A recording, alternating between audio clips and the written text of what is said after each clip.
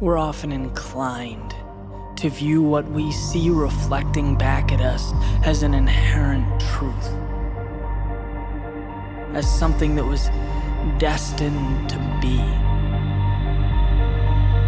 But what looks back is not fate, nor is it forever. It's the sum of the steps that you've taken. There is solace in the thought that real and make-believe are separated only by the imagination, that being stuck is a decision and nothing more.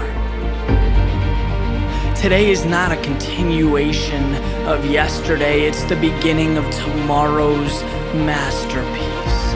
And you are not confined, but empowered, because the gate is always unlocked and the sky is always calling. See, the world expands and it contracts with your view of it. If you could just see what you have, if you could just know what you are, the dead ends and failed narratives would fall silent.